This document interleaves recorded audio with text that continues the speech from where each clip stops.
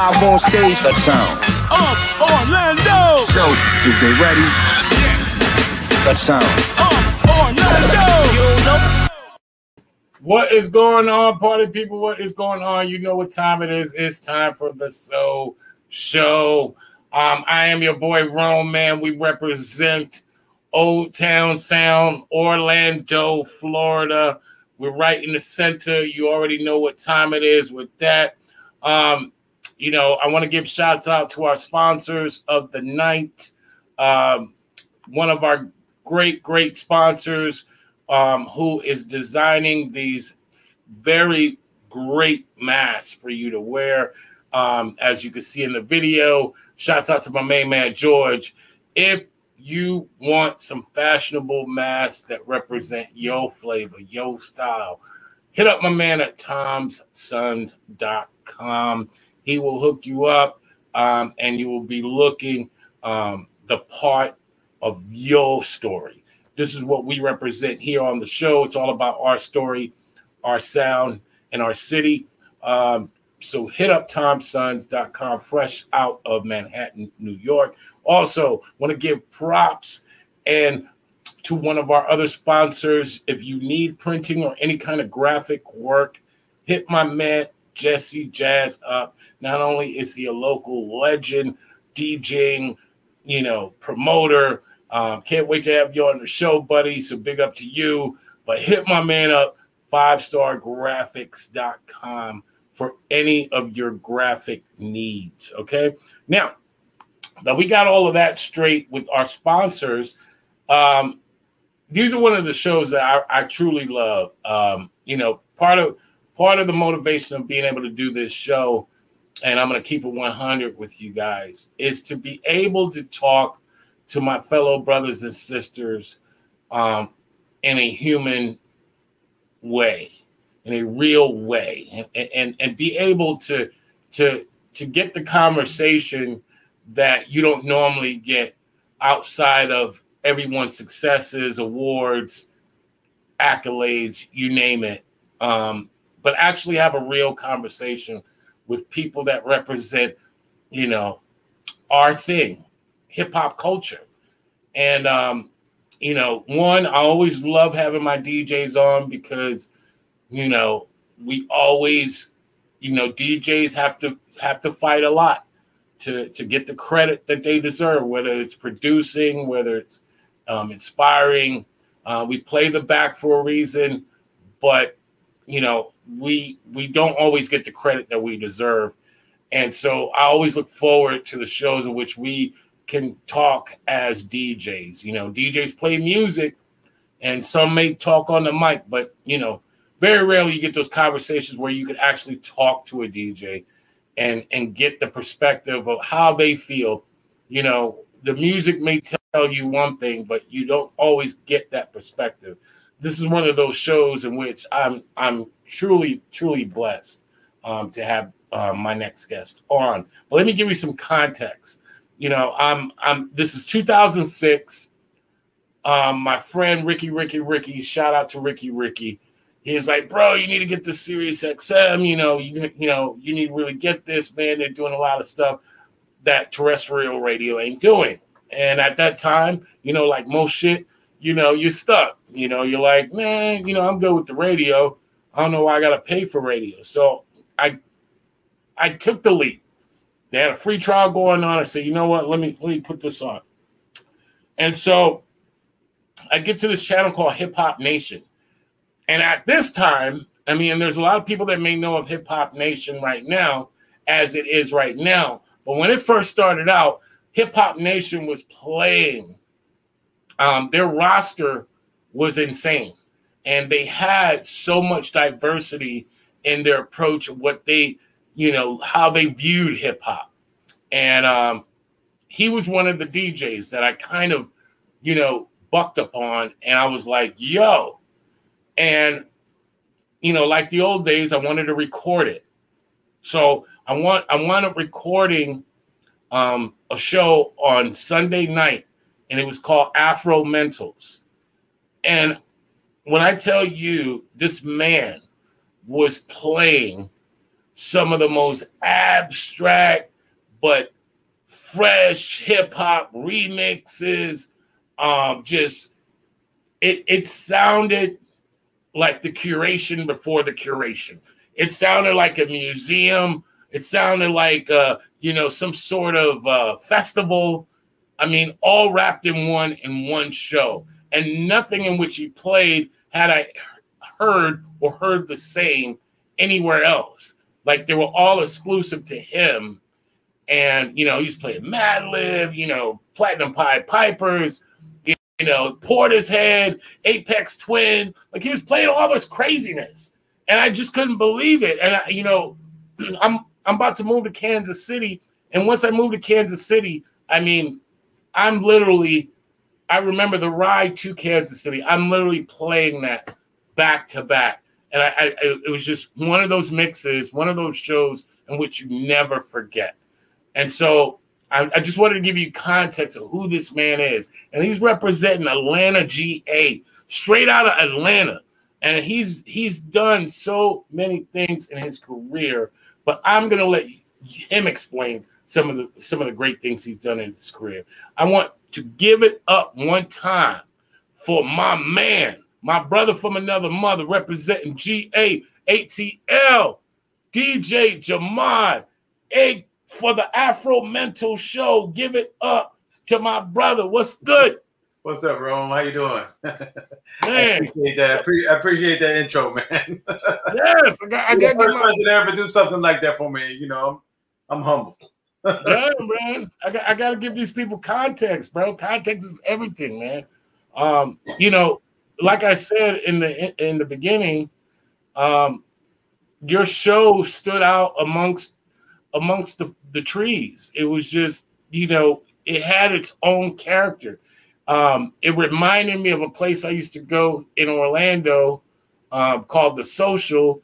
And shout out to my man, DJ BMM. They used to do these things called Fat and Jazzy. Mm-hmm. But it was like your style of it. Like if you had the same spot and did it your way, that's what it was to me. Like it had its own flavor. Like you couldn't get that nowhere unless you went to that spot. And it was kind of like taking me to a spot that, I couldn't get anywhere else. Nobody was playing like you. Yeah. But before we get into what I'm talking about, tell everybody, how'd you get into hip hop and gravitate towards DJing? What led you to that road? So I grew up in Allentown, Pennsylvania, the Lehigh Valley. It's basically situated. It's about 20 minutes from the New Jersey border. It's kind of like about half an hour from the Poconos, 45 minutes from Philadelphia, an hour and 15 minutes from New York City. So, wow. So basically, I grew up listening to Red Alert, Chuck Chill Out, WKTU 92, college radio, Lehigh University had basically like a college radio station that they played a lot of, the electro hip hop and stuff like that of the 80s. So I was basically groomed by the radio, radio really. You had Philly, Power 99, WDAS. In New York, you had WBLS and Kiss FM. So you had all these influences around you, lots of diversity when it came to the culture and the people that lived in the Lehigh Valley area. And of course, when you went to New York, that was just like fertile ground right there. Like you're in the heart of it. Every time we would go shopping and stuff like that in New York City for records, or we would go to Philly to get the records. So Allentown was a good place because it was basically the suburbs of those metropolitan areas. So right. It was still like a small town, industrial, where Bethlehem Steel was still in operation. That was there. So people basically, came up that way to get opportunities. That's where my family's originally from, North Carolina. And Southern Pines area. It's about 25 miles from Fayetteville. But my grandmother moved up there, basically to help, to raise her children, you know. So I grew up in it, man. I grew up 18 years of my life before I moved to Atlanta when I was 18. When I graduated high school, I moved to Atlanta, but that region basically helped to basically hone or develop, cultivate my awareness for music. Shout out to Philly, Yeah. because Philly, for some damn reason, I don't know if it's the Scrapple, I don't know. Shout out to Reading Market. Like for some, like that's one of my favorite places on the planet. You take me to Reading Market, I'm in paradise. Yeah. But for some reason, Philly just continues to nonstop produce these, measures, if you will, of Black excellence, of just of the rebellion of not being. Maybe it's just the rebellion of not being from New York, like it is. It's that Rocky about it. Like everybody's Rocky Balboa. Like man, fuck Apollo Creed. Like or fuck Mr. T. Like we got this. And it's just that heart, that energy that comes out of Pennsylvania in general. Like it's so amazing to watch. From DJs, Cash Money. Shout out to Tap Money. I'm gonna have him on tomorrow. Cool. Shout out to the Roots. Like just the level, the excellence that has come. Jazzy Jeff.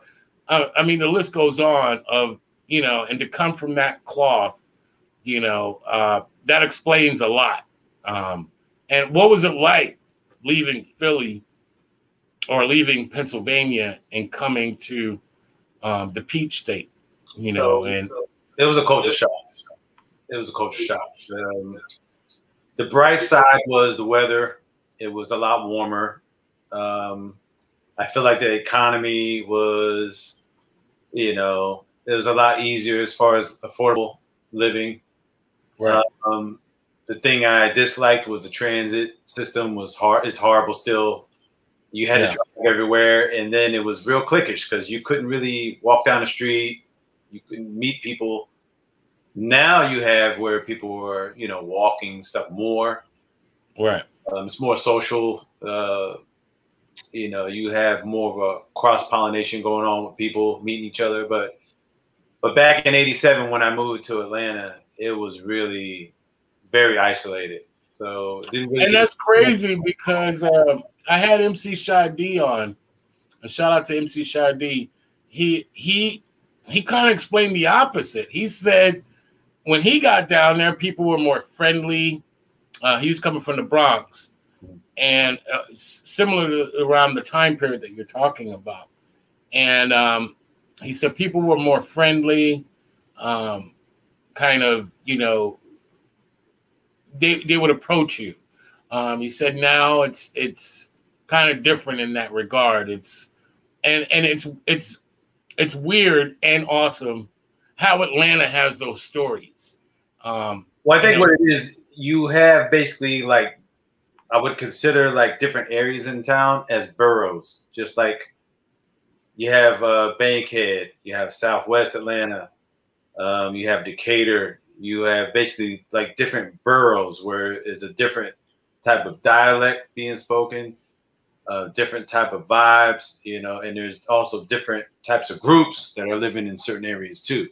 Like Stone is heavily like African and Caribbean. Right. You got the north side now, which is heavily populated with Indians. You have Gwinnett, which is mostly like Asian community. Beaufort Highway and kind of like inside like Brookhaven and stuff like that. There's a lot of Mexicans that live in that area. Right. So that's kind of like an international kind of like road from Atlanta all the way out to Gwinnett. You basically have like, a kind of like it's a diverse group of people, basically immigrants that come to Atlanta. So I feel like still segregated, still very segregated, but it's real cliquish, man, because you really basically just get in where you fit in. And when it comes to the sound and music and what I'm used to hearing when it comes to coming from the North, there's a certain type of people that will basically gravitate towards that sound. So Right. you can't go out to, outside of Atlanta, say Southwest Atlanta, and be like, oh, let me play all this New York music. Because then they're going to, oh, you from New York or from PA and all that. It's like, then there's just this kind of like prejudice towards that, Right. Well, to be fair, I know that story of the South well. And that story of the South is, for a lot of people growing up in the South, it seemed like the thing to do to come down from New York or up north and, slowly but surely kind of have that superiority complex, or that, feeling like the people down south were dumb if they weren't up on what was going on with music. And for a lot of people, and I think that is a generational thing too, because for a lot of people, that rubbed a lot of people the wrong way. At first, a lot of people did accept it. And there was a generation of people that were like, man, why you acting like you from New York, man? You grew up down the street. What the hell you had, like, why you listen to all that? Like, our shit ain't better. I mean, or like our shit ain't good. And I think it was that a lot for a lot of people, that it made people feel like, yeah, we don't got the Rakims, we don't have the Big Daddy Kanes, but we ain't whack. Like, we like this shit, like we like that slow down drag stuff. So I know it was going on in Florida heavy, and all the stories I've ever heard about Atlanta was similar. I heard New York had a run in Atlanta for a long period of time until they changed that dynamic. It's also I feel like it's a climate difference. Is because you only have a certain amount of hot months in Pennsylvania. Right. Where you go swimming, you go to the beach, and then Right. you go to school, and then it's cold again. So you might have 4.5 warm months, but with Atlanta, it's way, the climate's way different. So the way everything moves down here is different. The food is, eating, it's like, I came down here, was eating chicken biscuits. I go back up north, I'm like, can I get chicken biscuits? Like, we don't have that up here. Like, like, what?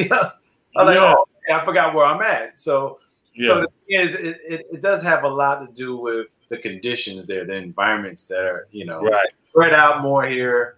Where up north is more densely populated because of the industrial, complex, or the industries were close to. The homes were built close to those factories. People would walk to the factories. It was really structured in a way where it's like on a grid. Atlanta's got a different type of, grid system here. It's kind of like just being implemented now more like a bigger city, but it's because it's a young city. So eventually, as it gets more crowded and grow, it probably will be more like a Philly or New York and stuff like that.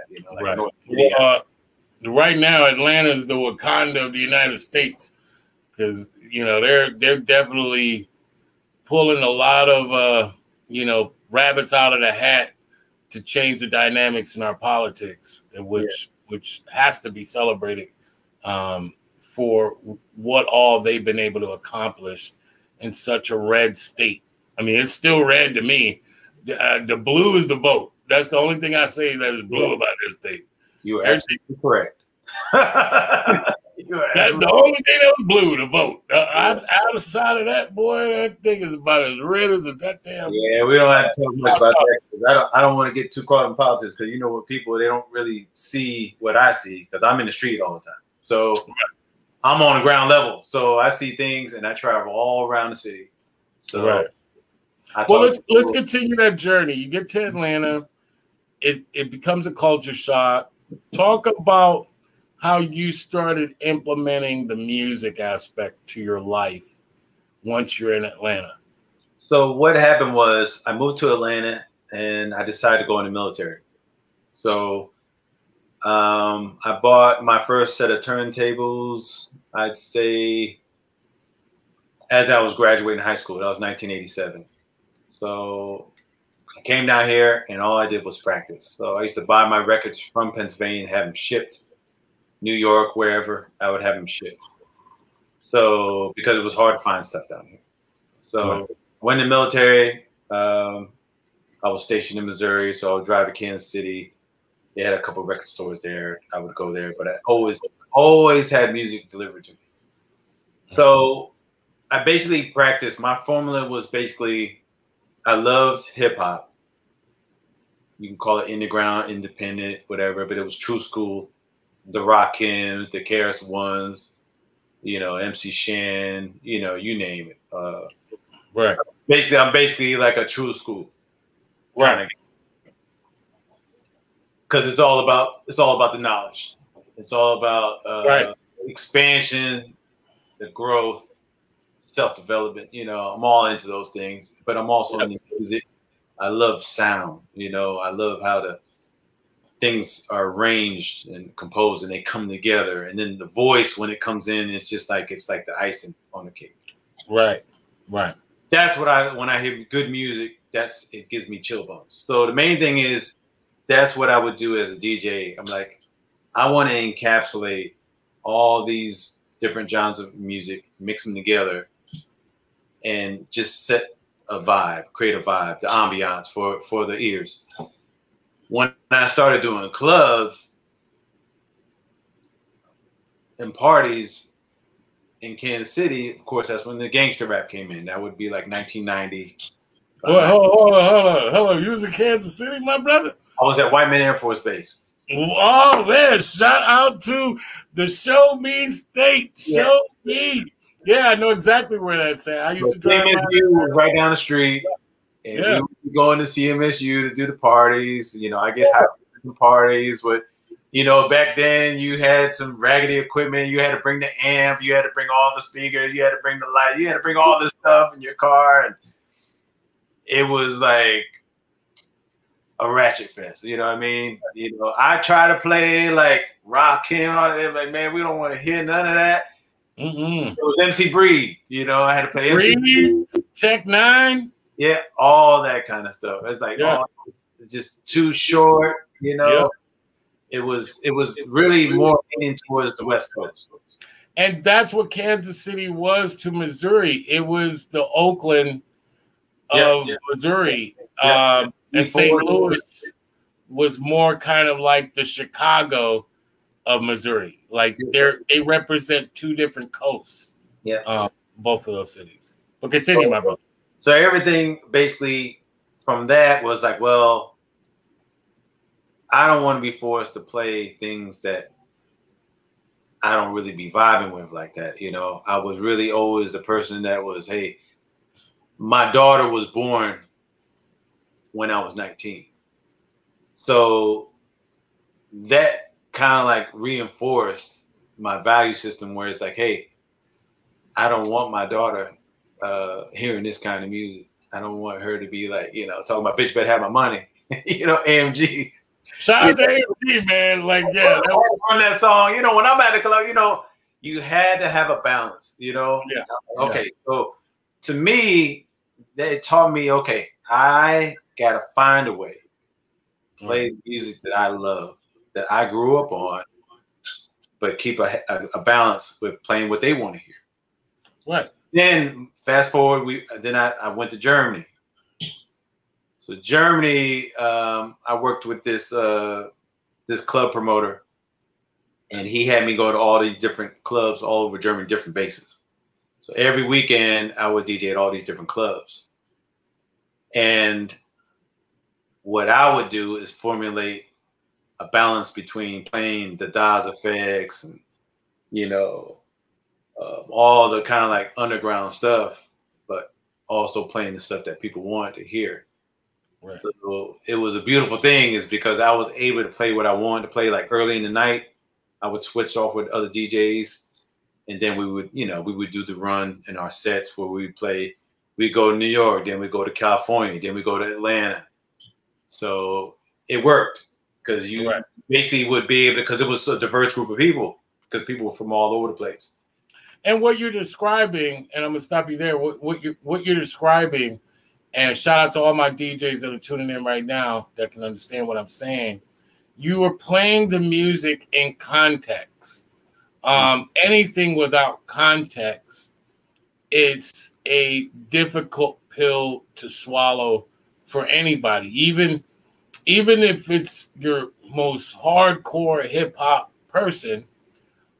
You need to have a balance in that mix. You need to have some contrast of colors. That's why I don't get when I hear people say, I only listen to this. Like, really? That sucks. Like, how can you play something I can dance to? Or can you play something up tempo? Like, trap music is not up tempo. It's double time. It's sliced in half. Right. But to only listen to that, only listen to that is like, like, come on, man. I mean, like, because what you're describing a lot too, those eras, that time, a lot of stuff was coming out. Like, we didn't have the internet, we didn't have the YouTubes, and so we depended on our radio and our DJs to show us new records that we might not even be up on. And that was everything. Talk about, like you said, you're doing this, you're giving love to every sect. Now talk about how you came back to the States and, talk about that transition when you came back. When I came back to the States, it was a rude awakening. It's because I realized that I wasn't established in the communities that were like terrestrial radio. I didn't have connections with celebrities because I was in the military 5 years. So when I got out, I'm like, well, I'm going to do weddings. It's because I did weddings in the military. I already had all the equipment that I needed. So I'm like, hey, I'm going to just, blaze my own trail. But I got the wedding. It's like I was just doing it for money. It was killing my spirit. So I'm like, you know what? I'm going to start volunteering and I'm going to go to some clubs and I'm going to, hey, let me spin here. Let me show you what I can do. If you like me, then you can hire me. So it was this place in Buckhead. It was called Carnival. It was like a little ratchet spot, man, but it was jumping. It was a nice spot. It was a nice mixture of people. And, at the time, my roommate Donovan, he was going to school as a chiropractor, right? So I had taught him how to DJ. So he was Jamaican. So of course, with me and him, he would do the reggae. So I was really big in reggae at that time. So we would DJ on this patio, and basically we have an open mic. And once people started coming, MCs would come. You'd have some dudes that were, Jamaican, Caribbean culture would come up in there, and we would just turn it into a live party, man. And then after a while, then I started doing my mixtapes. So I would always do mixtapes, right? I would always do them for myself in the military. So once people got them, I would make duplicates, and I would spread them that way. But then once I got back, that's when I started really getting more serious about doing CDs, mixed CDs. So from there, what happened is I used to go to the bootlegger in town. I found that, I kind of stumbled across the place. And then I said, hey, would you buy my masters? And then I would sell them the masters. And before you know it, things started circulating around the city. Wow. So it was really always me finding a way. Like, if I don't have to do what everybody else is doing, I'm going to find a way to do it and get my name out here on my own, but still maintain the integrity, my values for music. And was this the first inclination or the first edition of what would be eventually Afromentals? Yes. Yes. Okay. Continue. I initially did a mix before. Basically, I bought my house in 2000. And when I moved into the house, I came home one day. I started writing down some names on paper. And then I saw a picture of my mother and I. She had like, you know, a short afro, and I had like real curly hair, big hair. And I was like, man, there's got to be something. Because I was always into the 70s style with the bell bottoms and stuff like that. I always thought it was real cool. So I was like, man, I'm going to do a soul mix. And I started writing down some things on paper. And I'm like, well, Afromental. That seems cool. And I put it out. I put it to the bootlegger. It started circulating. And then people were like, when's the next one coming out? So what I would do is I would do these mixtapes in two. I'd do volume 2, 3. I'd release them at the same time. Then 4 and 5, 6 and 7, you know. Because it was like at the time, DJ Drama, I wasn't associated with the Philly.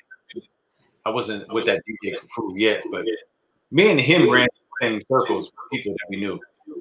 Shout out to DJ Drama. Yeah, so DJ Drama, basically, we would all kind of like go to this spot called Fat Beats. Fat Beats was in Atlanta once upon a time. Once upon a time. Shout out to Fat Beats, bro. It was in New York, of course, you know, in Manhattan. Yeah. And then they basically had a store in Atlanta on Mitchell Street, and it was managed by Cognito, who was a person that helped me in a lot of ways to get mixtape started. Because he's like, hey, I was like, hey, how do I get the mix in your store? He's like, well, you know, this kind of vibe, these are the DJs we have, you know, go get you some artwork. And his roommate, H Graphics, H2O of the group, you know, they were in a group called Mass Influence. They're basically a rap group. Him, Tone, and Cognito, Tone, and H. They were Mass Influence. And also X was a DJ too. So they had all the connections. So I'm like, well, let me follow this formula, do the things I need to do to get the artwork, put a mix in the store so I can start doing stuff on consignment, start selling mixtapes. So I wanted to be like the DJ Craig G and Kid Capri, but I wanted to do it for like soul hip hop. So I'm like, right. So, and of course, Drama was already doing that. Drama was already doing the mixes. It was called Automatic Relaxation. So that's why I'm like, well, he's got Automatic Relaxation, and I'll just do something called Afromentals, you know. Right. That'd be my thing. So talk about how that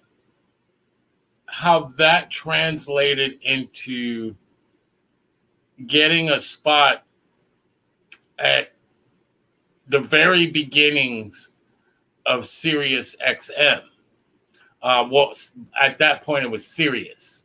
So that's Drama gets the credit for that, is because basically when we were doing mixes and I started circulating them on the street through the method I told you, through the bootleggers.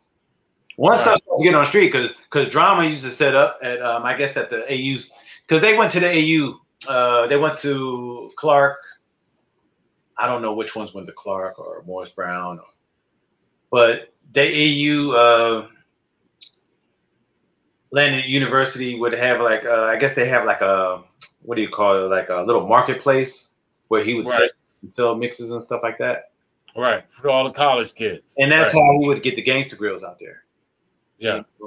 So it was a thing where, hey, they saw what I was doing. I was getting the artwork done, and I was also putting stuff out repeatedly, and I put stuff in the record stores.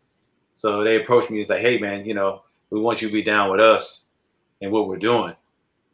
And once I joined them, they leveraged a position for me on Sirius, a show. So they said, you want to do the show on Sirius? I said, of course. So I jumped on it. I have no radio experience. Well, I was doing my mixes, but I was working with Lorenzo Caldwell. He does BDS Media Base. Right. His name is LC. MOC Radio. So I was doing MOC Radio first. Yeah. Then I went to Sirius, from MOC Radio to Sirius XM. Well, it was serious at the time. It wasn't. It wasn't. It wasn't. Yeah, murder. it was just serious, right? Yeah, Right. it was. It wasn't Hip Hop Nation first. It was Sirius. It was 42. It was Channel 42. Hip Hop Nation, and then it went to Sirius 40. So big shout out going out to Sirius Ron Mills, you know, because he was the one that would basically upload all my mixes, had all that patience all those years, man. I would be late, you know, because I also worked in the dental field. So the things that I did in the military, I still was basically like, I would say I was moonlighting as a dental assistant, because the DJing thing, my whole house was records, music. That I would live that. I would set my schedule around making those mixtapes. Right. I go to work, come home, take a nap, get up, mix. Go back to sleep, get up, mix. Go to work, do the same thing. Go DJ at the club, get ideas, make my money, come home, sleep, and repeat it. That's all I did for 11 years. I did that for 11 years straight. The life of a DJ. If you don't know what a DJ going through, man, he gave me the blueprint right there. Yeah. And very rarely do you have time for anything else. That's the way it is now. I mean, I you know, I guess I can credit the military for, well, also my upbringing, you know, because we had a pretty structured, you know, home, in which, you know, I would have to clean. I had chores. I had to do my studies.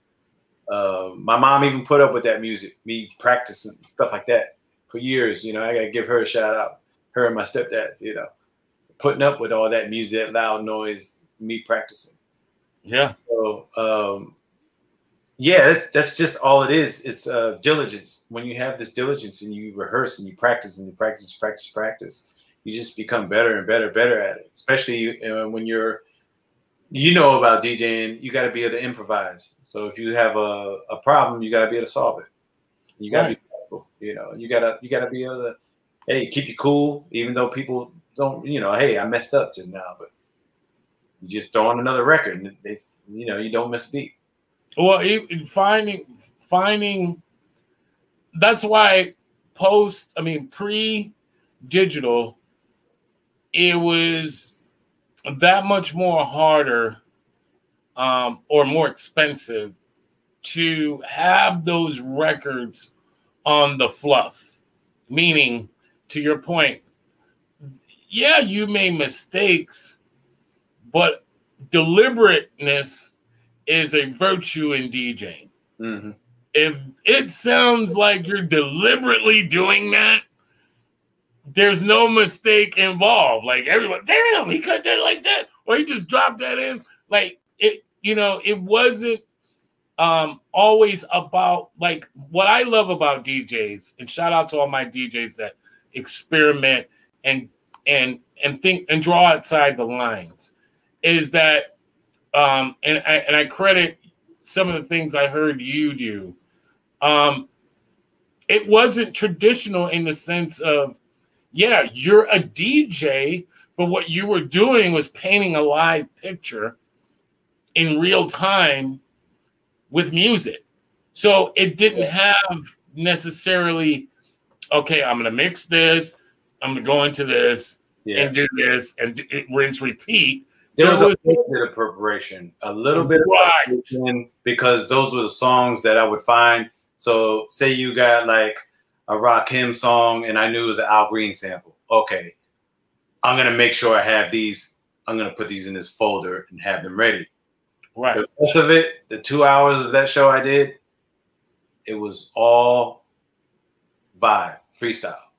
Improv, right. It was all improv, yeah. So the thing is, you cultivate an ear, right, for what it is that you do. Yeah, over time, when you practice, now you have the skill.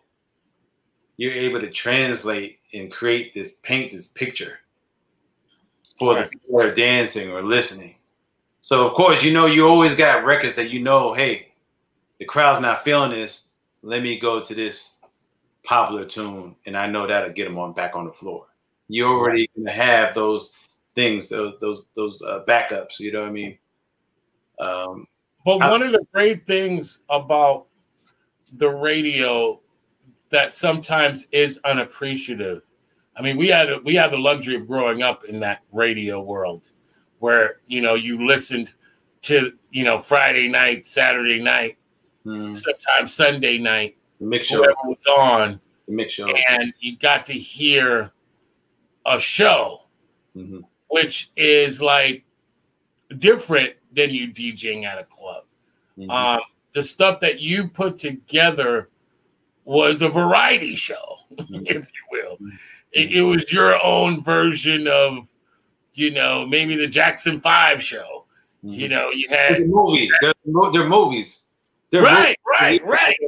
Because when you hear a Red Alert DJ, you hear all these drops come in where people are shouting them out, artists are shouting them out. It's just like with the way it's structured, it's like it's really stimulating. Yes. I miss that. Yeah, I miss it. I like to feel that I do that with my own radio show, because you can it's almost, people think that your hip hop DJ or every DJ is hating on other DJs. I actually enjoy that DJs play other stuff because that allows me to play what I'm going to play. And it's not going to be what they're playing. I feel like I'm in a space where I could just be free and not be pressured because, like you said, the club nights, and every DJ's gone through this. You go into the club, no matter where you're at in the rotation, you're like, man, don't play that motherfucking record, bro. I was gonna play that fucking record. And then you're playing to avoid not playing their record or vice versa. And it's just like, you know, the show is like you said, it's a movie, it's a TV show, it's a Netflix. You know, that's funny that you point that out. You know what helped me improve is because I used to have this one DJ I used to spin with, and he would like to hog the crowd. So, you know, there's like a peak time, like say, you know, the club's going to close at 2 or 3 o'clock. Right. Everyone comes in around 11:45. Right. It's crowded. Then it's easier to play the records is because now all you have to do is drop them is because you have the audience, you have the attendance there. So he would run through all the hit records. So like, he was running through all the hit records. Now I got to be creative. So you know what? That's when I would get good at other genres. I'm like, oh, now, okay, I know the reggae stuff. So now I'm going to kill them with the reggae. Right. Then I knew the house. So I'm like, I'm going to kill them on the house because they ain't going to know. And then I would also have samples. So then that's when I would drop the samples of the hot music. And they're like, wait, this sounds familiar. Oh, now you got the shock value. So I'm like, okay, you might be good because you're dropping all the hit records. Right. That's usually the formula of the radio DJs. I'm not a radio DJ.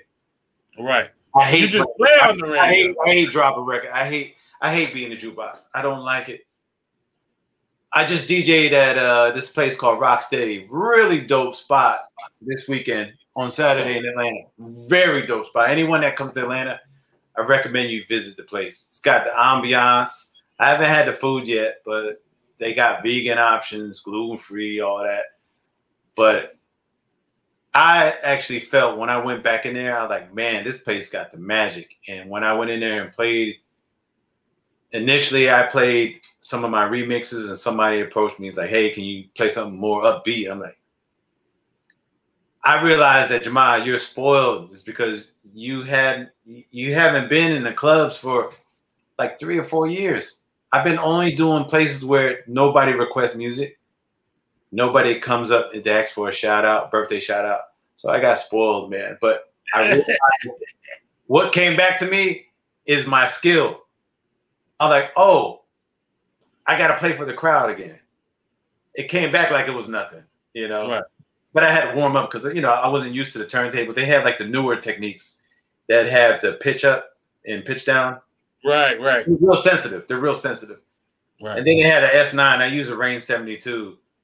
I don't like the S9. That's why I bought the 72s, because I like everything, all the gains and the EQ to be all on one line, where the S9 is to the right where the gain is. I don't like that. So shout out to all my Rain heads, because I paid $2,000 for my Rain 64, and I don't care if they come out with the S20. I ain't trading that damn thing for nothing. Yeah, man. They're superior, man. Rains are superior, man. They're right, man. I love my Rain. I love that fader.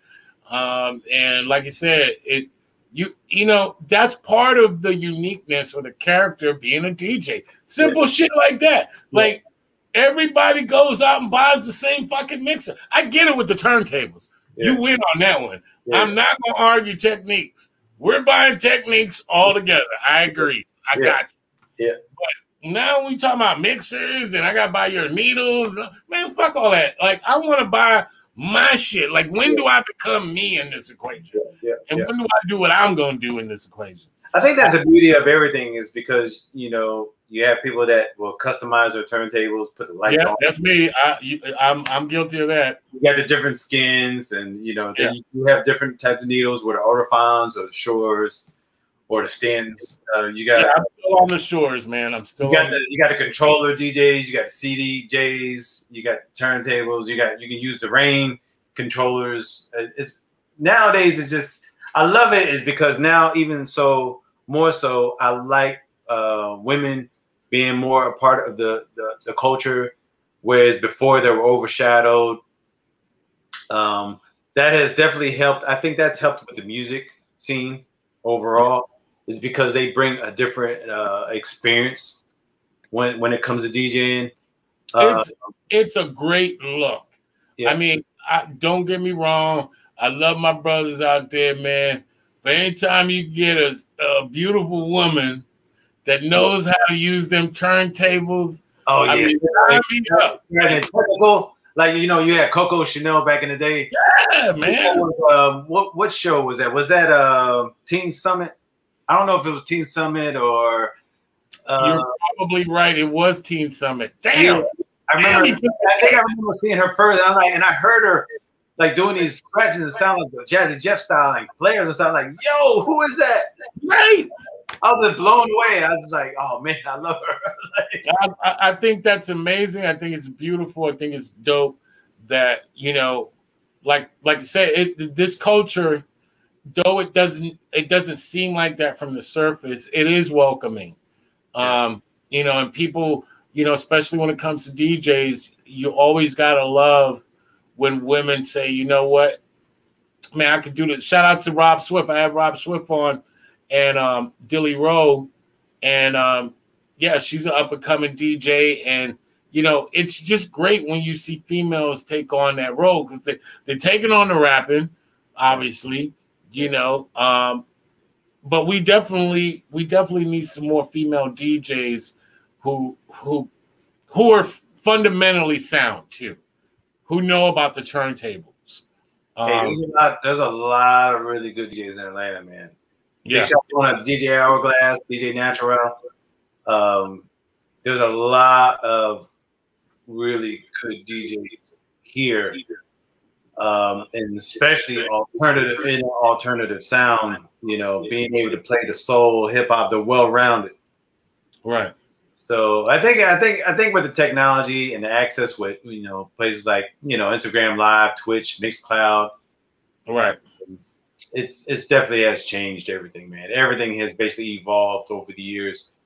So basically with me, it's kind of like it's like I just fell right in. Right. I didn't really have to chase anything. I basically blazed a trail based on what I believed in.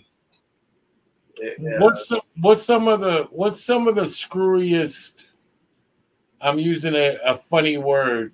What's some of the illest shit that you've seen in the DJ world that made you kind of, to your point, run for your morality, if you will?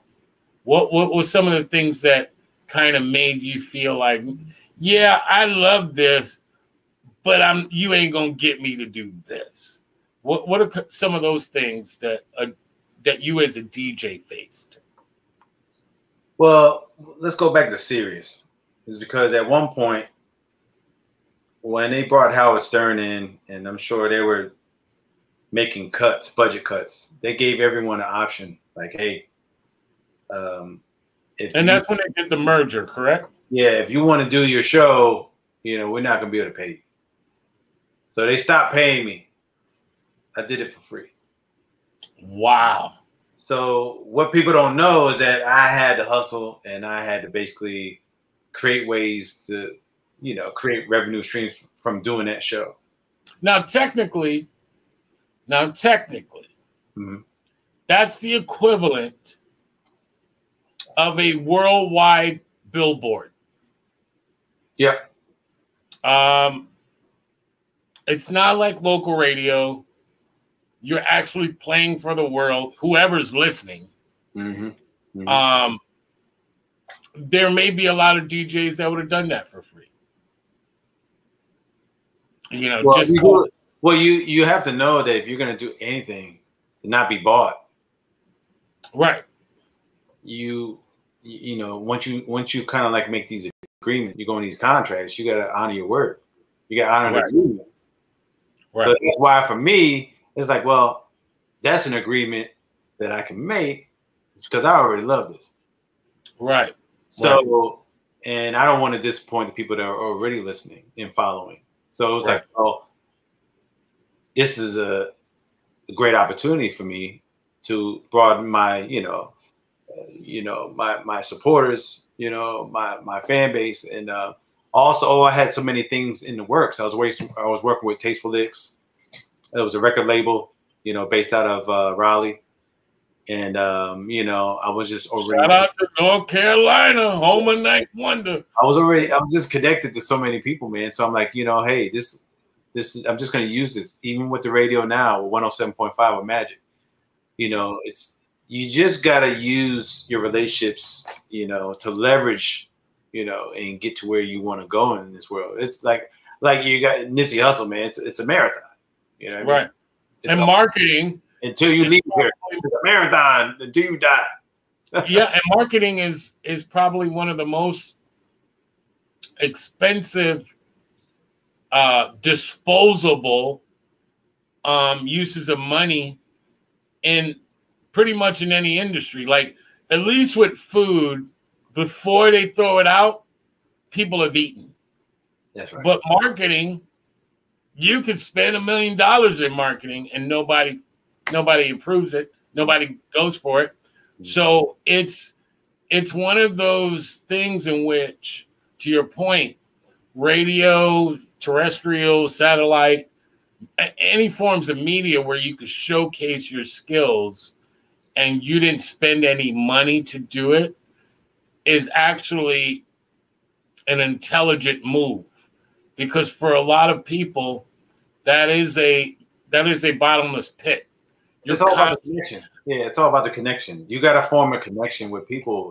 There has to be some type of attachment that you have, whatever you're doing. And so it's like when people, because then people will follow you. Right. So they'll follow you wherever you go. So once I left Sirius, once the merger and they started basically cutting out all the different, underground shows, the old school shows, and then they started doing more of the, the trap, type of. Well, you say it like it is. It's commercial stuff. Yeah, commercial music. They want what they would go based on whatever the protocol or agenda, whatever their, whatever their plans were. They went further on to that because it's all about advertising. You know what I mean? Right. And mergers always leave people out. Yeah, you got to get subscribers. In order for you to get subscribers, you basically got to appeal to the marketplace. The only problem I like to tell people is like, hey, if you want more of what you want out here, you got to support it.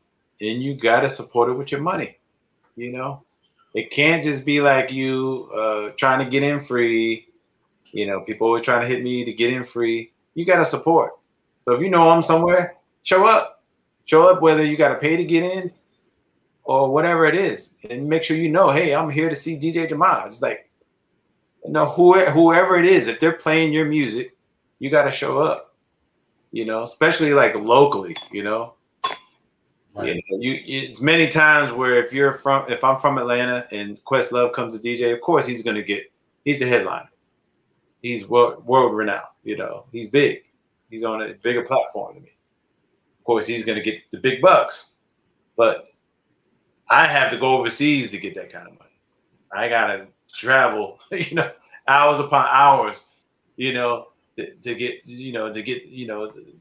3K, you know, to go spin at a nightclub, you know. Right. But unfortunately, that's just the way the game works, is because it's all about the draw, you know. It's all about what are some of the things that you know, because like I said, I described some of the music that you played, and I know I can't describe it because to me, I know I ain't giving it justice. But you've had exclusive stuff, remixes, Locksmith, what's those guys out of Spain? Cooking Soul. Cooking Soul. Yeah, it's one producer. It's a producer they Cooking Soul. Cooking Soul, the stuff that he was remixing. I mean, like, to have all that inclusive stuff. So I mean, me and Don Cannon, apart, dude. Me and Don Cannon. Don Cannon put me on the Cooking Soul. Really? Shout out to Cannon. Don Cannon, me and Don Cannon. So Don Cannon is basically, the affiliates are all true school DJs. Yeah, I know. They're all true school DJs. And they're doing what they're doing with the Gangsta Grill stuff as any other DJ would, which is relate to the kids. You know, relate. That's all it was. They brought the Northern mixtape game right South that wasn't really structured. They had a whole DJ Clue, you know, type of approach to releasing the Southern music, basically. Right. That wasn't happening here. DJ Jelly, he was doing it, and some other I forget the name, Camp. I'm not that really familiar with all the different cliques, man. Because but I'll be on my own thing. I'm not the sound. Drama. He took one for the team. Yeah, he automated things. Right, automated things.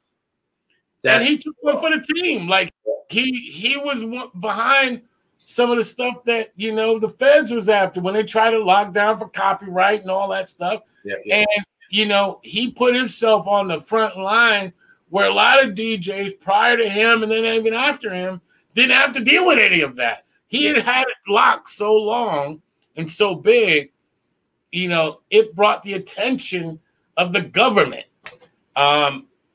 You know, you're doing big things. It wasn't even about no dope. Yeah. Like you talking about music, man. The government. Well, music is a form of. No, it is dope. it is a dopamine. Right. You know, that's why we call it dope. For dope. That's why we call it dope. They're not chasing us for the damn for a cassette tape. But what you had with Don Cannon was basically a producer. So now what I'll tell people is that's where the Gene Brown was the record collector that I would purchase music from North Carolina. He was from Charlotte. So Gene Brown knew all the producers all over the country. Right. So he would travel to them to sell records because me and him would ride, you know, say we go to Philly and we meet up with Rich Medina, and then he go to New York and bounce around. I go stay with my family, and then he go bounce around, go see Just Blaze or Lord Finesse or whatever clients he's dealing with to sell records. Wow. So Don Cannon bought many records from Gene Brown. Gene Brown's legendary still to this day. Yeah. Because he knows he's the one that sells these records that you're hearing. He's the one that even turned these people on to these records that they're even sampling for these songs. So you hear that? You hear that? If you're talking about Atlanta, if you're talking about the record game, shout out to the Cannon, the Cannon, the Cannon. Yeah, so Cannon, me and him will swap records, or we always. So me, Cannon, No ID, we'd be in the studio just hanging out. They're going back and forth, playing beats, making beats, stuff like that. So I would be hanging out more. So with Cannon, Drama was more on the mainstream tip. So because I was more in the underground, I would hang more. I would be more around Cannon. So then you got a thing where what were we initially talking about? I just lost. Just to bring everybody back, we're talking about the soul aspect. The soul aspect. Right. So basically, why that translated is because when I was on Sirius, when we're playing commercial music, stuff that they would suggest that we play.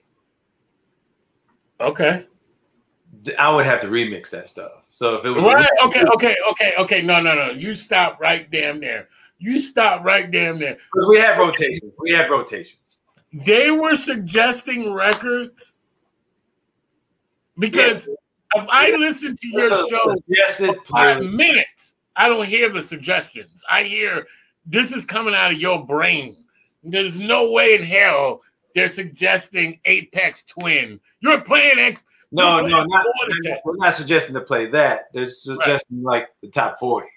Right. Okay. You know, we want to create continuity. So, you know, there's a hot record by Common, there's a hot record by Lil Boozy, there's a hot record by The Game, there's a hot record by, you know, Kanye. We're you know, all northwest, east, south. Right. You know? So if it's the period of my sound defined sounds of Afromentals, then I remixed it into the format. Right. So this is where you would start getting me being more creative and remixing as far as the production. So was this a DJ remix or this was a production remix?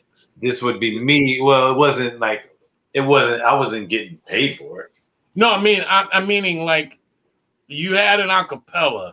Did you make an acapella and then basically I remix it myself to fit my format. So that's where you would get me mixing what is that? Lean with it, rock with it. Who is that? That's damn it. Franchise. Franchise. Yeah. So then I would mix that with James Ingram, slow it down, kind of make a Dilla beat out of it. Then I would mix because you played a lot with, you know, Johnny Hammond. Right. With some Kuna Gang, Summer Madness in the background. Or, you know, you name it, Jamiroquai with Outkast. Right. Because that would fit in my format, and then that would keep the continuity. They wouldn't compromise the integrity of my, you know, what I do. Or they wouldn't even say, well, you didn't. They couldn't say you didn't play it. You played it. It's being played. So, so the thing is, I was already connected to people that did media base. Right. So because I'm already connected behind the scenes. So since I already know the game. So this is the whole thing with me. It's like I don't do it for money. I just figure out how the game is working. And I look at the game board from a bird's eye view.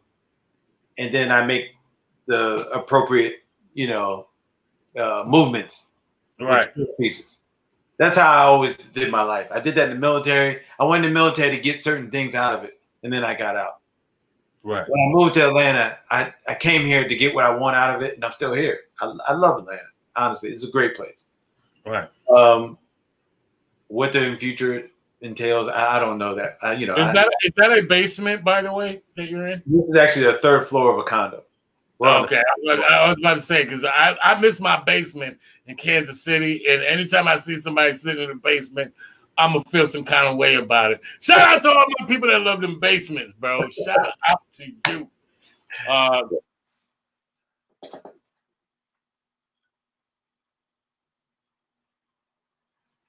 You still there? You freezing up here?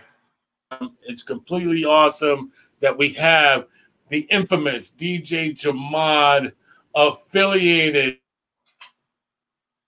the canon. You know, and like I said, I think you created your own lane. In a lot of ways, there might have been an argument saying, well, how would I have known you? Like, how would I have known what you did? Me being from Orlando and you know, living in Kansas City, and I'm saying, like, damn, I'm looking back at it, man, and like I said, you gave me hope into DJing. You made me feel like I felt like when I was like 15 or 14, and I got my first, I think I was 13, when I got my first tape from 98.7 Kiss FM from Red Alert. And I remember what that did to me, how it changed me as a listener of music. Like, to your point, like to your earlier points, yes, I got to hear him DJ. The drops were a part of the show. The certain remixes were a part of the show.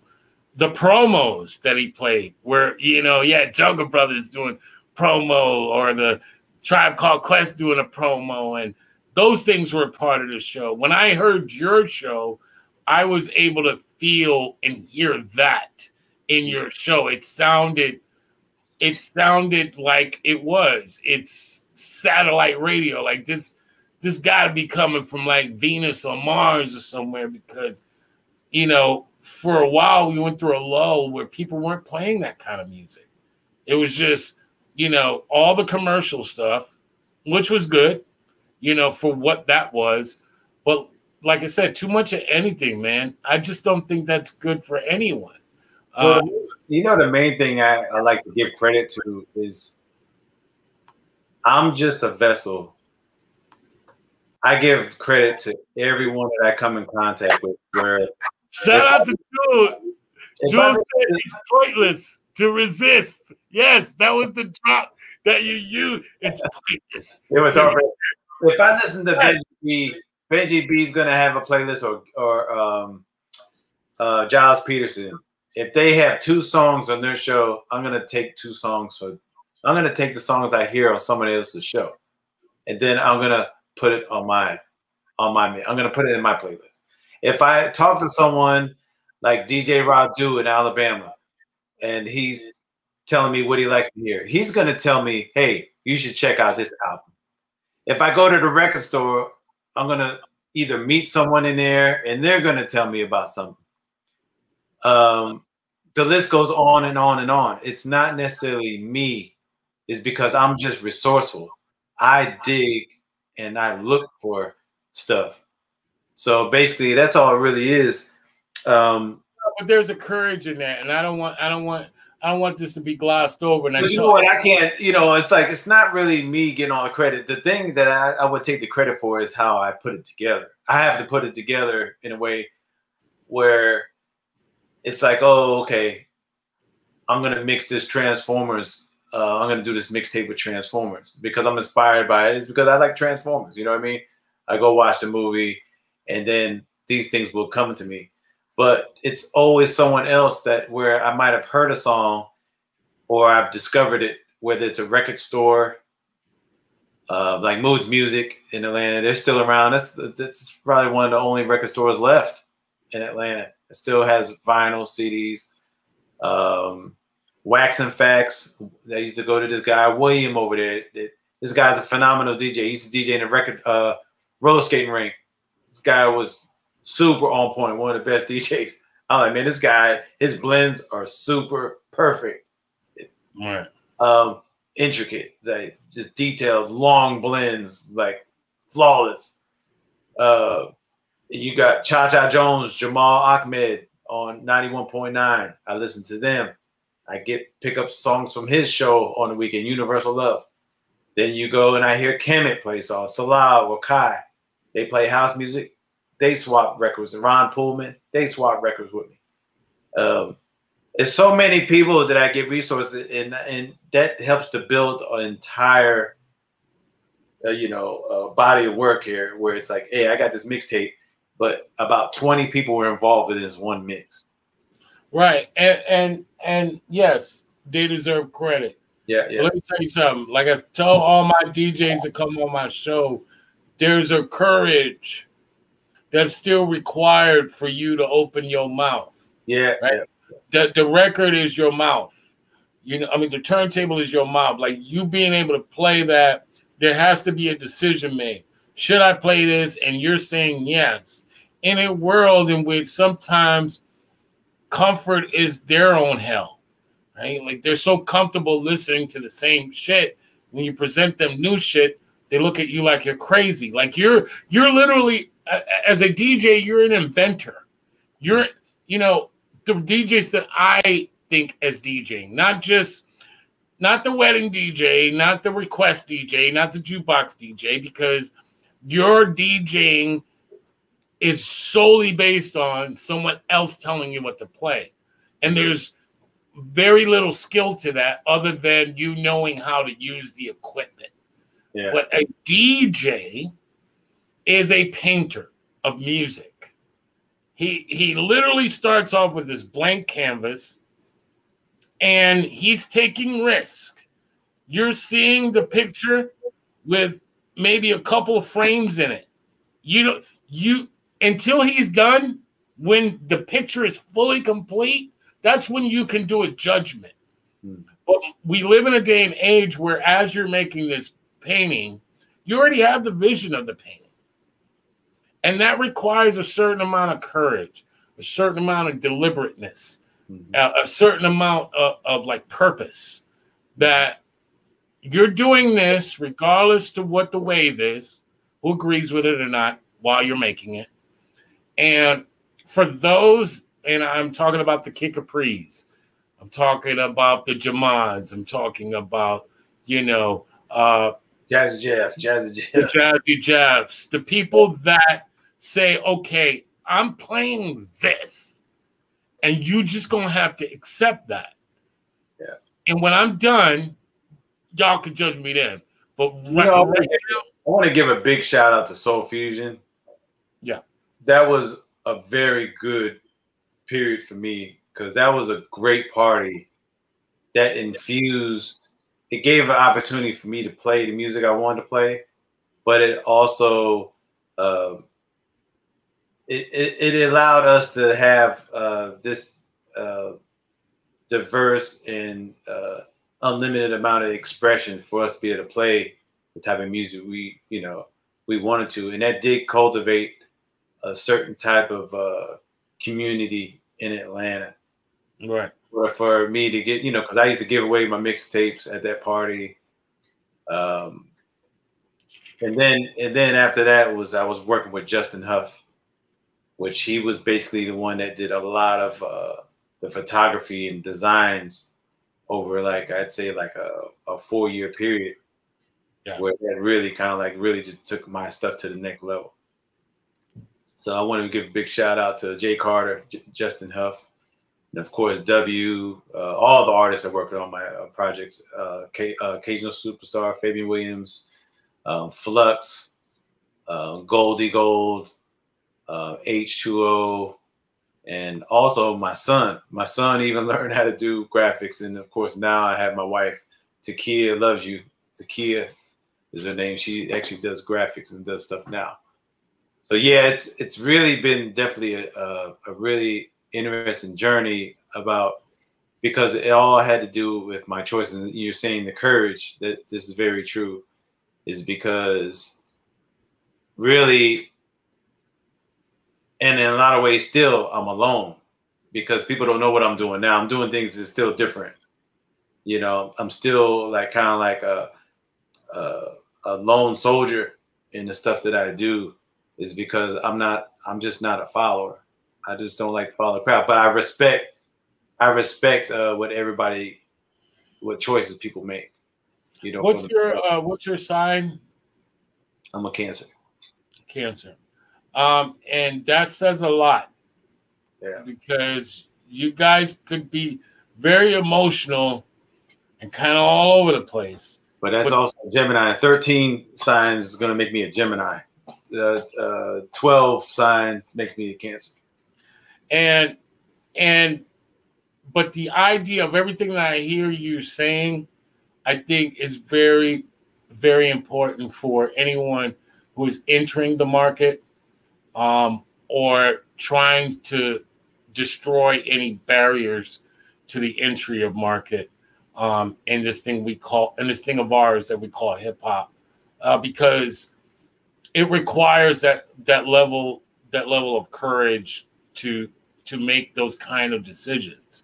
The hardest thing in life isn't the process of doing something; it's the actual choosing to do it, which is the most difficult part for anyone. Anyone can say they can do so. Being yourself is such an important thing, is because what I was able to do is like, hey, I want to play, say like Jafari or these West Coast underground records. Right. And I want to mix these records with Erykah Badu or Maxwell, whatever is hot at the moment. So you just find things that have the same similar sound, and you're able to play those things. And what it does, it creates, it reverberates, basically into the, you're broadcasting basically what people don't realize. Hey. Broadcasting, dude, who you are. Yeah, you're broadcasting who you are. Who you are. Yeah, as it radiates. Yeah, as it radiates, basically, you're gonna affect those that can feel that same frequency that you're on. Right. And I think, bro, once Black History came around, bro, Black History Month, I was like, dude, I got to have him on my show, simply because, like I said, I know what you did in altering my trajectory. Because when I heard you is when I needed to hear you. It was like a hopeful, like, man, okay, yeah, that is what we're supposed to be doing. It was a confirmation, because a DJ, they face a lot of shit. Mm-hmm. Not all DJs are the same. And shout out to all my DJs out there. Shout out to my DJs that DJ for weddings. That DJ by data, DJ data. They just have the data, and the knowledge to run the equipment. They're not into expression via DJing that way. They're in it for supplying a service simply to make other people happy. And shout out to them. There's also DJs that are there to, reinvent how we look at the equipment. Oh, you could do that. You could do that. Shout out to them. And then there's the other DJs who use that as a canvas, to create these paintings that either you had to be there, you had to record it, or you have to have a copy of it to know what that moment in time. And it's a moment in time. The mix, if he took the same records, it's not a routine, to your point, freestyling. It's not a routine. This can never be redone again. It will sound different every single time afterwards. So really where Afromentals, like the birth of the mix really has a lot to do with multi-tracking, is because when I try to do my mixes, so I was cool with DJ Thorough, right? Me and him would DJ, and we would do mixes, and it always seemed like the mix is going fine. You do 45 minutes on one side. It's always at one part you mess up and it throws off because you're being recorded. Right. The moment you mess up, it's just like, you're like, oh, I messed up. you take it to heart, and then you just don't want to mix no more. So I started getting Yeah, more. all my DJs that know something about that. Yes, go. So I would do the whole mix. Really, it sounded great, but then there's that one part I wanted it to be flawless, and that's why I only have so many on cassette tape. Right. So when I started doing multi-tracking, I wasn't pressured to do the mix in 45 minutes straight through.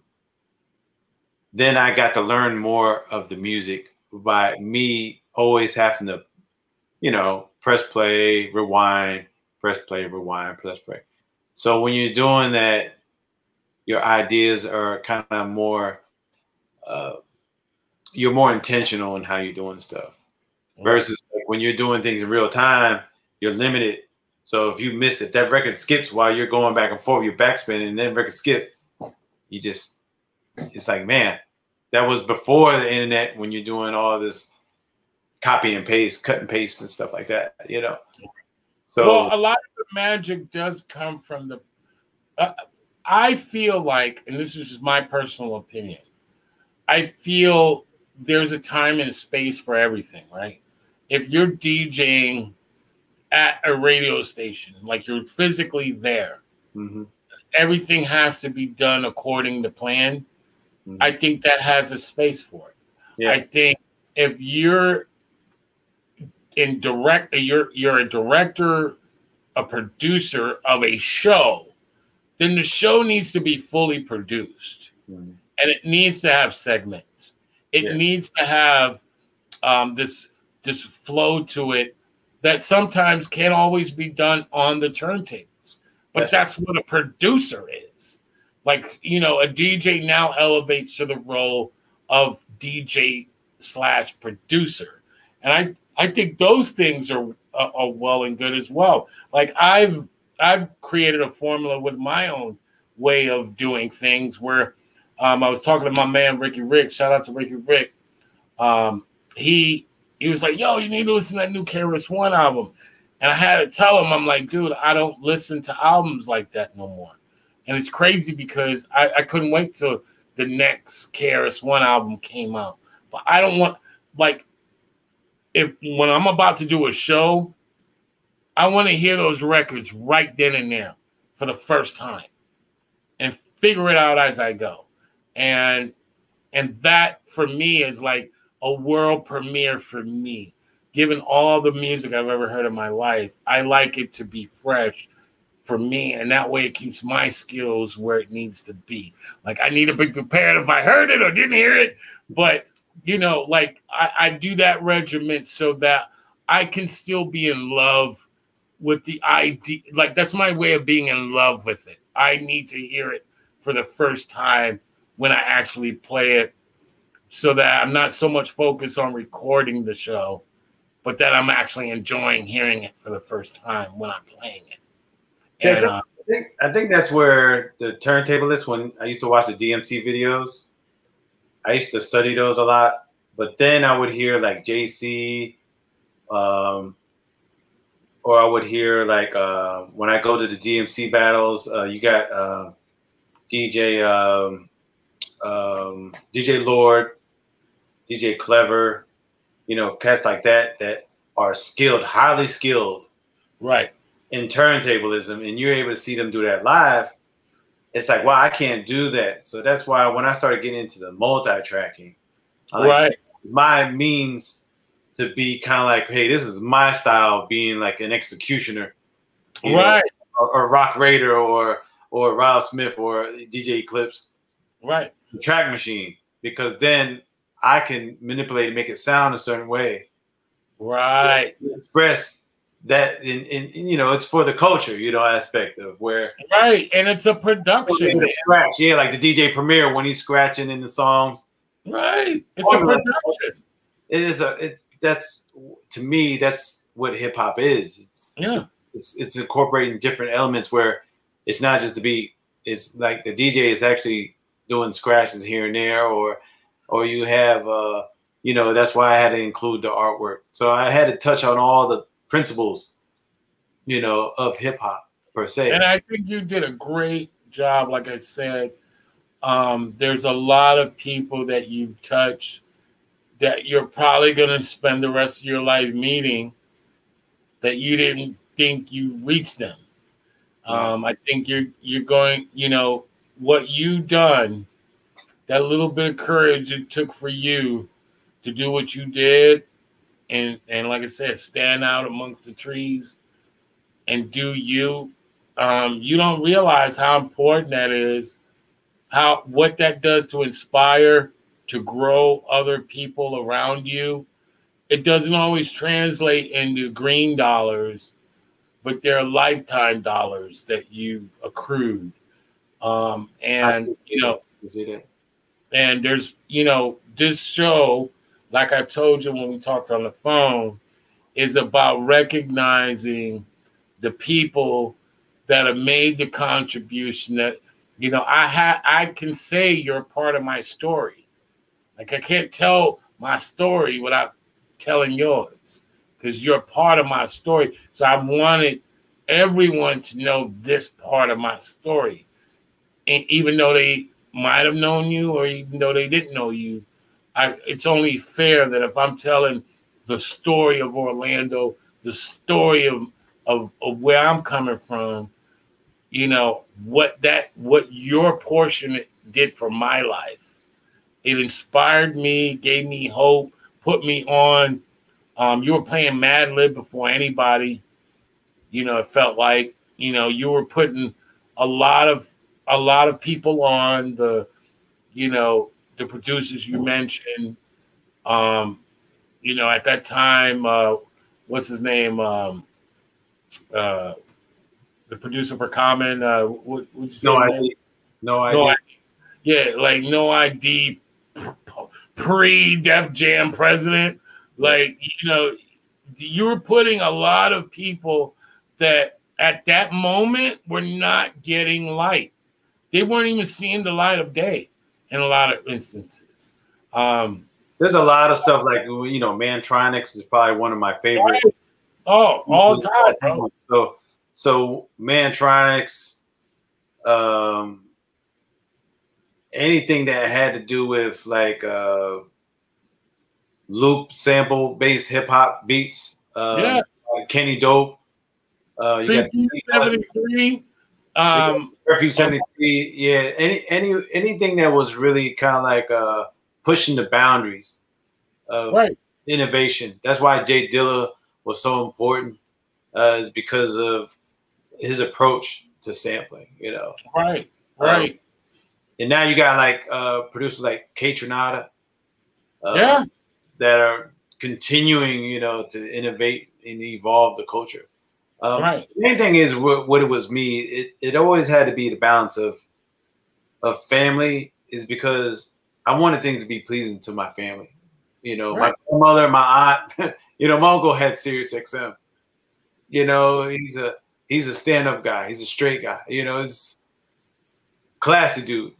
And it's like, hey, if my uncle's listening to this, I can't be cursing and talking crazy and acting like a fool. I can't be embarrassing my family. So the main thing is this has got to be, I still honor my mother and father. You know what I mean? My grandfather, my grandmother and grandfather, and my children, you know, their mothers.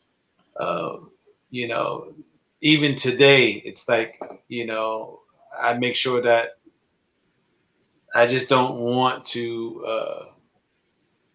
I'm all about bringing the family together, uniting people, bringing the family together. Right. You don't want to be known for destroying the community. So that's the thing with me. Right. Just be honest, bro. That's exactly what it is. I can't destroy it, because if I destroy, like with the music that's just done for money, it's all about money, money, money. Now the value system's out the door. Now there's no boundaries. Next thing you know, I'm going to be 80 years old. Somebody come hit me in the head. You know what I mean? Like, so I don't want that to coming back on me. I don't want that to fall back on me, is because, hey, I didn't do my part. So with mentoring, I help the other DJs to come through. Like, you don't have to do that way. You can be yourself. Like Julian Virgin, he's one of my earlier mentees that I heard his show on 88.5 Georgia State. and I just taught him the technical aspects of DJing, and he's really taken off. He's doing weddings. He's doing really good for himself with journalism and stuff like that. There's other people like DJs in the work crew, Jeremy Avalon. He's an outstanding DJ as well that grew up listening to my mixes.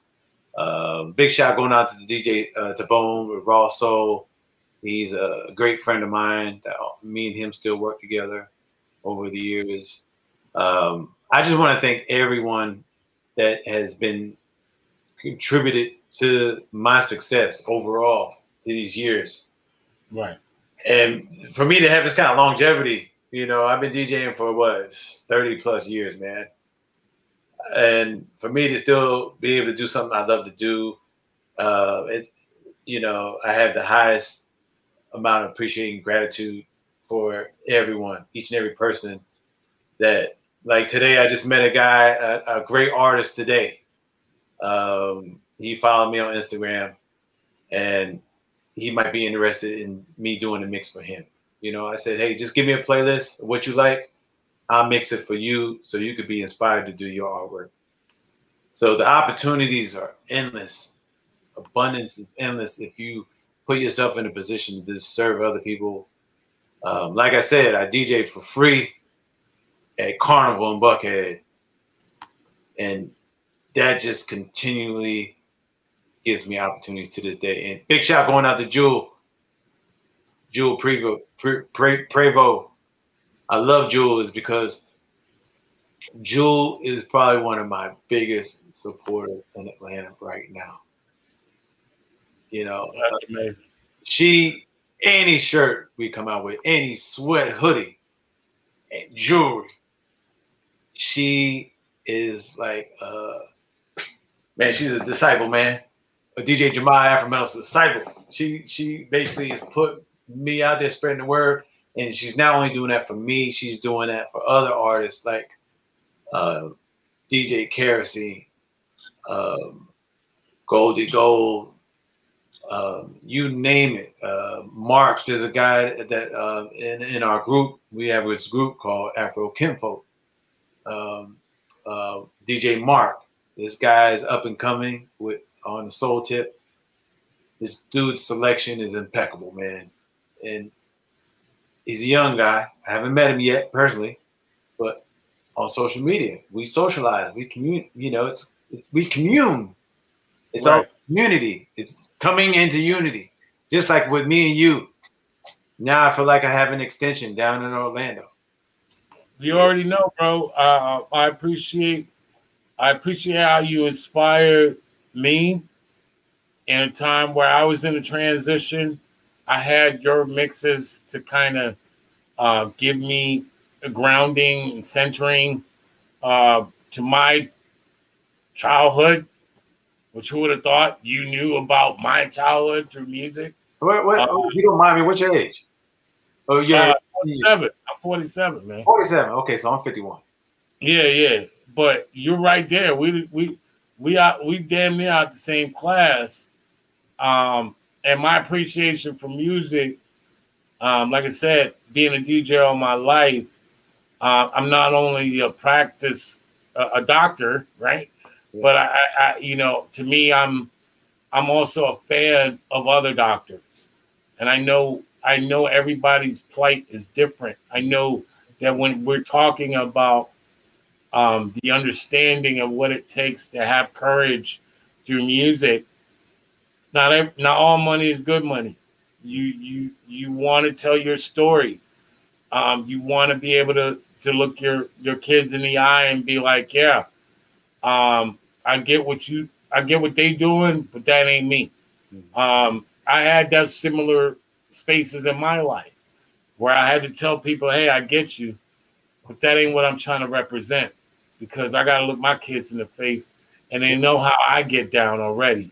And I'm not switching up on them for you, you know? And so those spaces in life, they're a minority of people. They're not the majority, because a majority of people kind of don't want to make that decision. They kind of move among the surroundings, kind of indifferent. You know, this is why they pay managers and bosses those big bucks, because they're paid to make decisions that other people are unwilling to make. And DJs are the boss of music. You know, we have to decide on what record collections we are going to buy, or put the effort in cataloging and going through the painstaking view of making crates and organizing it and weeding out the fat, you know, and all of this stuff. And to do all of that, you have to make decisions. You can't be someone that is completely, you know, inert in making a decision. And I think, you know, everything that you described was a part of that decision making, and that should inspire any other DJ out here listening right now that it's okay to not necessarily always net the money. Maybe it's okay to net the dignity. It's good to have a balance. Yeah, it's good to have a balance between the two. Big shout out going out to Dr. McCowan, Kevin McCowan. He's been a big supporter. He claims to be my #1 fan. Dr. McCowan, Kevin, what's up, Kevin? Steve Miller. So Steve Miller is in Ohio. Kevin is here. He went to Morehouse. So those are my two biggest supporters, with Jewel and also Madelta. But well, anytime we can get you down here to rock in the city, beautiful. I'm all in, man. I'm all in. I would definitely love to do something creative where we can collab. In the meantime, if you're open to doing a mix together, yeah, man, of course, bro. I'll be honored. You can even do a set if you want to do Operation Hot Combs. You can do the Operation Hot Combs, and we can do a live feed from where you're at. And we man, that sounds interesting, man. I'd love to do. Like, I know about that Hot Combs. Yeah, that shit is dope. So like, I would love it, because then I would love to hear what kind of creativity you got. I just had DJ Rumble on. He lives in my neighborhood. I didn't even know I DJ'd. So one day I was talking to him. He was like, "Yeah, man. Hey, I've been watching you on Instagram. I DJ." I like, "You DJ?" I like, this guy is a bicyclist. He's a mechanic. He works on BMWs. Next thing you know, DJ. I'm like, "Wow, man, what else do you do?" I'm like, he came over, man, did a great set last Thursday. So yeah, man, I love to return the favor, man, of what you doing now. And why not, man? Get you to do Operation Hot Combs or Afromentals, and everything you've been inspired by, you can just do your thing. And that way I can also experience, because that's what I actually like. I actually like to watch other people and also be inspired, especially, hey, man, these people are inspired by me, but I'm inspired by you.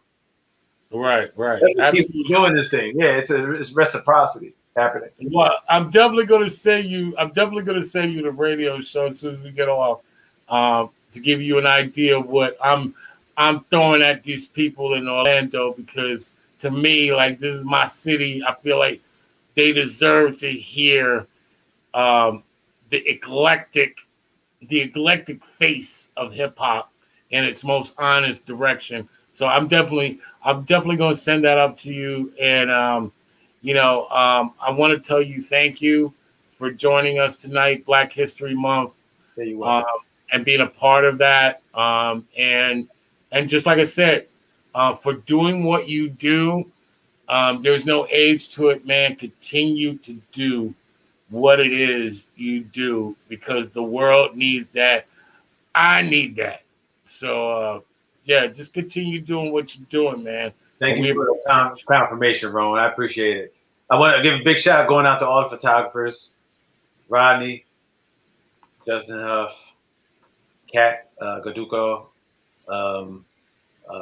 anyone that's been contributed. If I left you out, all the artists that I've worked with over the years, all the music artists, of course, Takia. I appreciate all your support you've given me. You can visit www.afromentals.com. We have merch. Of course, we got brand new shirts for Black History Month on the site that you can purchase. And everyone that's following me, you can catch me at Jamad710. That's my DJ page. And Afromentals is my lifestyle page. So into my Mixcloud link is in the bio. DJ Jamad, Afromentals. You just Google that and you'll find me. Appreciate it. My brother sent me some mixes, and I will be playing some of those mixes on this Friday night on 98.5 The Wire. I'm looking forward to doing that. I don't feature a lot of DJs on there, but I got to bring you on that night. So appreciate it. Yeah, like that's a special night for DJs.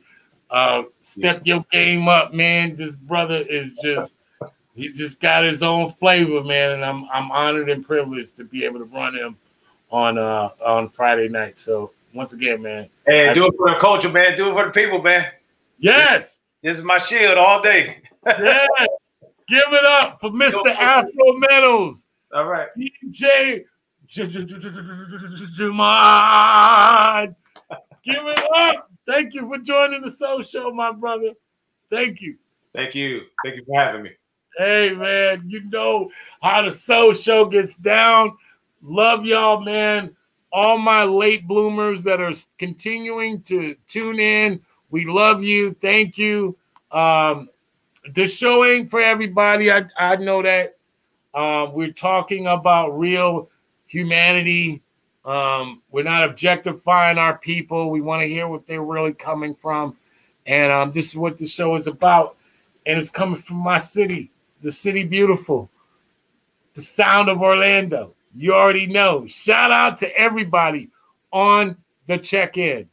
You know, shout out to Jules. Shout out to my man, Jesse Jazz, the legend. Shout out to my man, Ricky. You know, this show is for y'all, man. I do this for y'all. I'm very honored that I can talk with people about real things and this thing of ours, which is hip-hop. So kudos to y'all. Tomorrow, I will have DJ Tat Money representing Philly coming through on the Sound of Orlando show. You already know I'm about my DJs, and I can't wait to have this brother on tomorrow night. So shout outs to that. And thank you for joining us tonight. We'll see you tomorrow. Let's go.